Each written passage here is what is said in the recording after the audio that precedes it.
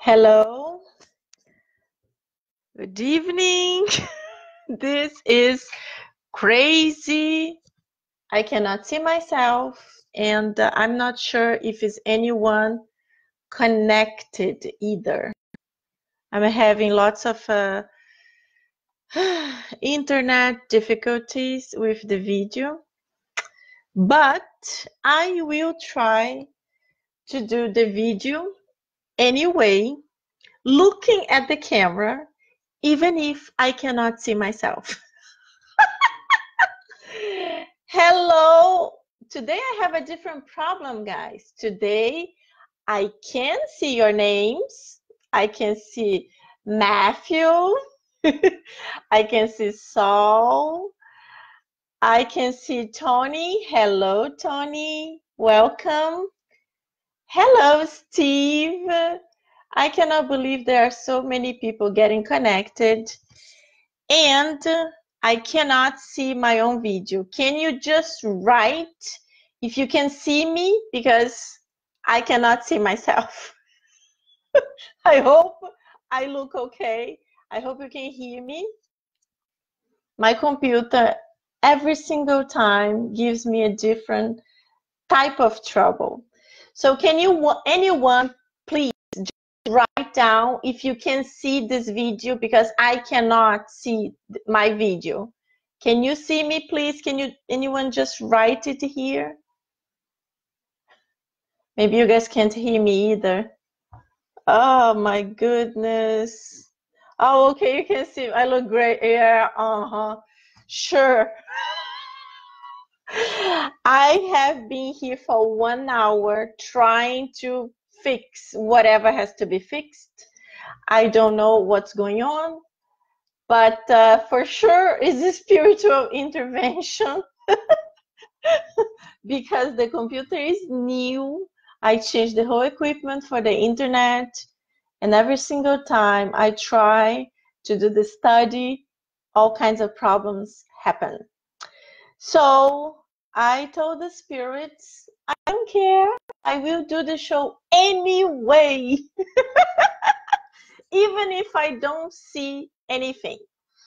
So just let's focus, let's be positive, let's hope you will see what I'm showing. I don't even know where to point, maybe here. This is hilarious. It's like a comedy show. I feel very bad. But my friends, as I always say, we have to persevere. Doesn't matter what kinds of adversities you have to face, you have to persevere and do the best you can with whatever tools you have. So I know I have a camera, I have a microphone. So if you can hear me and see me, wonderful. I cannot do it, but today I'm already happy because I can see your names here. This is wonderful. Hello, Steve. Steve, I have to say super, super, super thank you, because you are one of the biggest contributors to the Loving Bags project here in Miami 2019. Thank you so much. It will happen in December 8th. It will be a Sunday, and we are hoping to be able to give 200 gift bags to our brothers and sisters that live on the streets. I know homelessness is a terrible problem, not just in Miami, but all over the world. And in the United States, it's very big. And this Loving Bags is a very simple project that I created 6 years ago in New York City. And I'm very, very happy that my friends from Inner Enlightenment, they are continuing this. It's wonderful. They are going to be on the 6th or 7th year, I don't even remember. And we are doing the 3rd year here in Miami. So I'm very, very happy. And I'm very thankful to all of you that are donating any items. And we were going to put together in these bags, and we are going to give to them on the streets of downtown and Brickell. And my friend Carla, she's doing the same project, Loving Bags also, but she's doing in the Broward County. It's far from here, and it's very close to Fort Lauderdale. So she will be distributing with her volunteers in Fort Lauderdale. So double joy. We have 2 Loving Bags this year, so it's wonderful. It's always growing. I'm very, very happy to be spreading these beautiful seeds. And as I always say, we are not going to change the life of any of the homeless because of this simple bag, but it's just a way to tell them, we see you, there is hope, and maybe somehow you can change your life, you can search for help, and you can improve your situation. So that's exactly what we expect. That's what we hope. We only can hope. And yes, we can pray. We pray when we are doing the bags, when we are putting the bags together. We pray when we finish putting the bags together and we are going to distribute them. And we pray that each bag will give them a little bit of a joy, so they can receive that with the love that we are putting on the bags. So thank you so much to all of you that are helping this project to happen. And my friends, let's start. I like to do a prayer, and I always tell you, if you have a bottle of water, the spirits can bless it, and it can help you to have a good medication for the next week or the next 2 weeks. So let's already do our prayer, because we already have all kinds of trouble. So we want to at least to be connected with the good spirits. I hope you still can see me. Okay, Steve sees that he can see me. Oh, Matthew also can see. Too bad that I'm the only one that can see whatever I'm doing. So I'm hoping I'm doing good. Hello, Gabriel Inácio. Nice to have you here. So many names. Too bad I can't see you. Hello, Teresa. Claudia Garcês. Very, very nice to have you here, guys.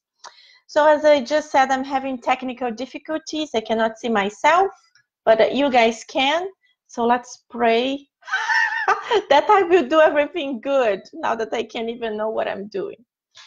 So let's just close our eyes for a few seconds and ask for inspiration for the enlightened spirits. Dear God, beloved Master Jesus, thank you so much for another opportunity of being here online, spreading this loving message of Spiritism, this message of hope and enlightenment. Please stay with us, help us to connect with our guardian angels so we can get inspiration to understand the message that we will be studying tonight. Please help also our internet to work so our friends will be able to listen without any type of issues. Thank you so much. So be it. So my friends, I resignate that I cannot see my own video. Hopefully next time some other difficulty will happen, but at least the video will work. So again, if you are new here, let me see if I can point. This is the book we are reading. We are studying Among Brothers of Other Lands. It's a beautiful book. We are already in chapter 12. So today we are going to be reading Advanced Cultures and Moral Disasters. It's a title from Emmanuel. So we usually study this book for 40 minutes, and then we go to the Gospel according to Spiritism for like 20 minutes, 15 minutes. So I already lost 60 minutes, so it's going to be shorter, but it's a shorter text, so it's not that difficult. So I will read it, and you can write your comments or your questions, and then when I finish, I can read and we can talk together, okay? So title, Advanced Cultures and Moral Disasters, Emmanuel. But God said to him, you fool, this very night, your life will be demanded from you. Then who will get what you have prepared for yourself? Jesus.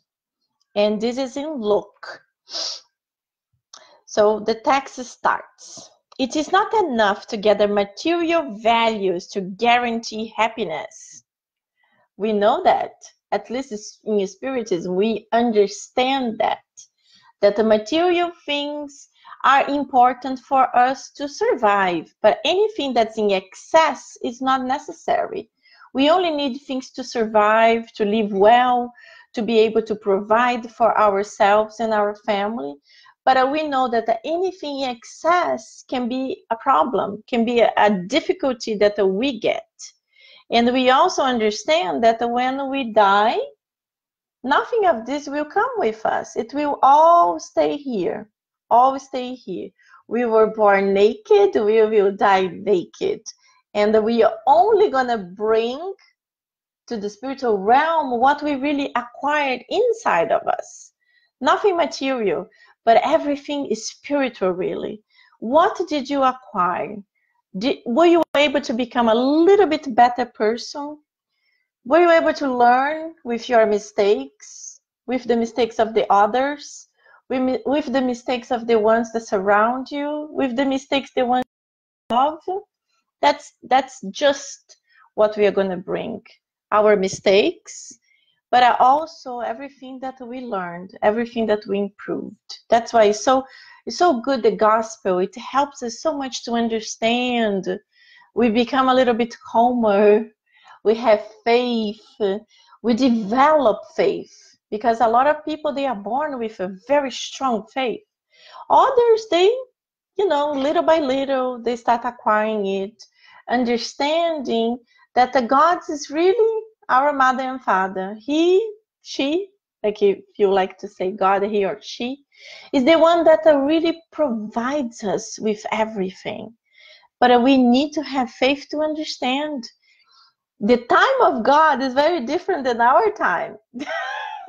Because our time is now at this minute. We always want the things to that second. And we get very frustrated whenever something we want doesn't happen.